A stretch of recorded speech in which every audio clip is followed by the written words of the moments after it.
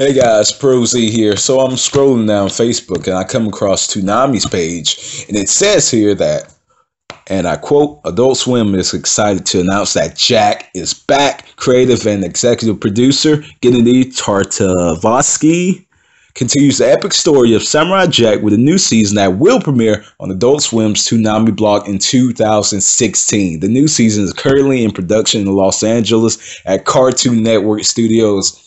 I'm extremely psyched about this, especially considering it's the original creative team. New season, probably going to be in the same style, so we don't have to really worry about any screw ups or Samurai Jack being too different from what it was in the past. So I'm extremely excited about this. We last saw Jack. Spoiler alert, just in case anyone didn't finish Samurai Jack. We last saw him help out the Spartans after the war and just disappear. I knew they couldn't just leave it off there, or they probably weren't actually planning on having a new season in the future. But I knew they could not leave it as the way it was without him defeating Aku.